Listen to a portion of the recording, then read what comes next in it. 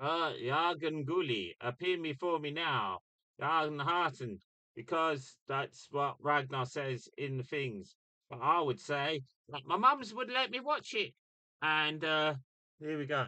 Ghoulies go to yeah. Do you remember DVDs? Do you remember DVDs?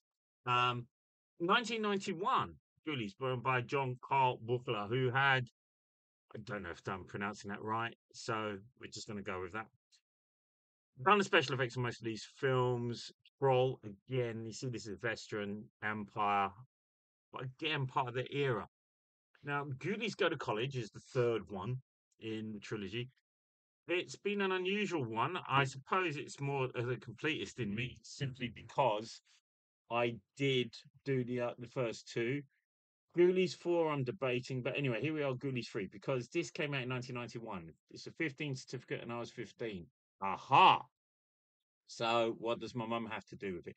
Well, you see, I was very impassioned to see this film, having seen the first two.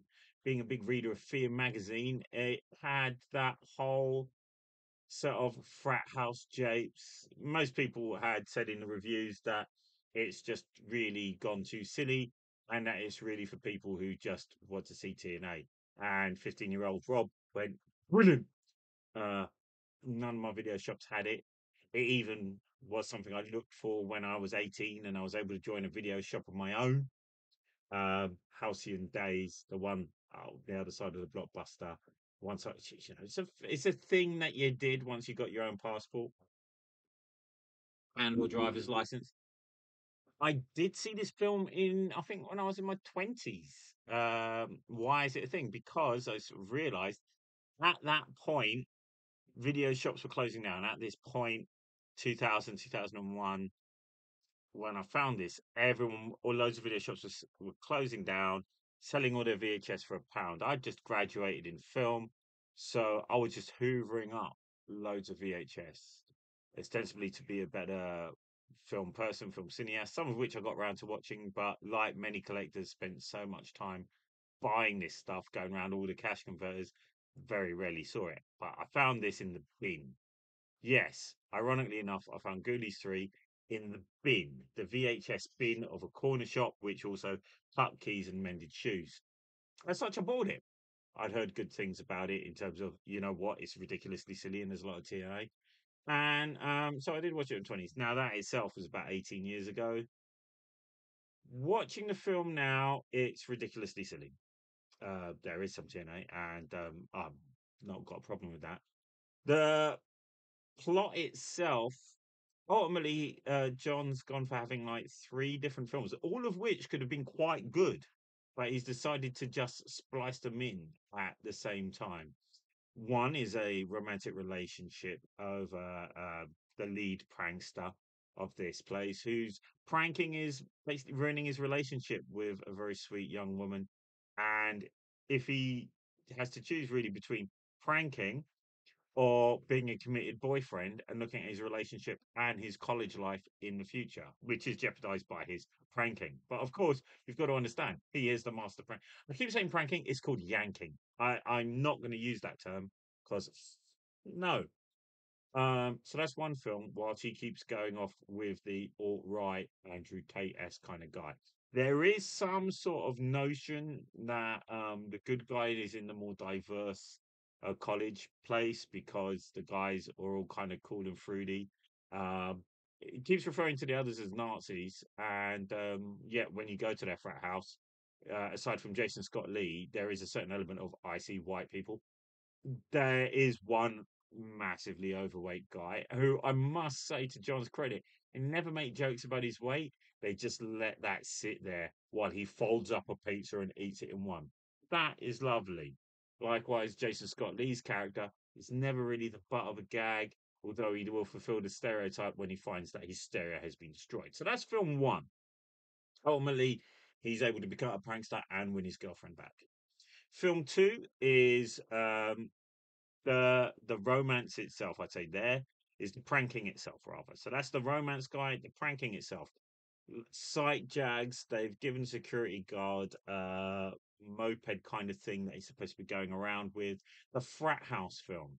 The kind of film where, oh, all right, our interest is ultimately caught out by his girlfriend while he's holding a topless nymphette who happens to have an antlers stag head sort of stuck to herself. Like that doesn't happen.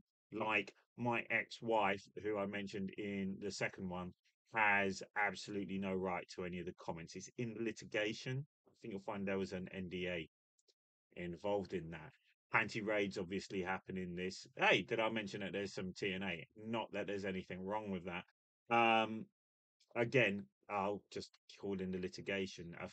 Hey, you know what? It's a feminist trope because the guys do not succeed in raiding anyone's panties. In fact, they have the indignity and humiliation and are totally taught their place while their trousers are pulled off them as topless university girls hit them with pillows.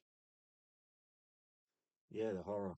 So there's that film going on, naff explosions and general frat housing. That on the one hand you go, oh, it's great toilet humor, but it's not. I mean, the problem is John's taken every slapstick gag that he's seen. The best ones are the ones that are subtle, where he's actually put some thought in. The others, he's unfortunately just playing the hand too loud. It's like a comedian laughing at, not just at their own joke, but as they set up the joke and during the joke. Nice touches being the security guard, who's obviously a lech, but yet has to wear women's underwear. Plain story. Uh, and of course, the university blonde is relatively strong. It's a shame that she's killed off while in the shower and naked. Uh, Shut up. She actually shows what. What's the best way to put this? I mean, obviously, I'm middle aged. I'm not a mum, but ultimately, Ronnie, she actually shows some agency of what she wants to do. This isn't some ditz who everyone is just going to shag. She's quite, if anything, maybe predatory and calculating, but that is still some sense of intelligence in and of itself.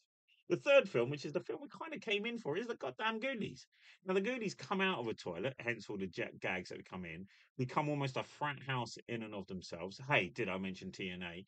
And steal most of the beers. He's gone for the Three Stooges, which is great, but again, he hammers it so hard. It's hard to get much of an attempt on themselves. There is even some attempt at some sort of mythos on supernatural logic on this. The Ghoulish Tales magazine, Supernatural Toilet. How is that there? And how is it been 21 years since anyone sat on that toilet and happened to find that magazine in this frat house? I don't know. Professor Ragnar, a name itself with full of supernatural connotations, could have been a phenomenal villain. Very much in the way of the decapitated professor in Reanimator, but it just doesn't gel. Ultimately, my main memory of the film was much better than this. It's it's a tribute to John. I think I've got to say that the effects in terms of what he's trying to do with the Ghoulies really works. Now they are genuine puppets.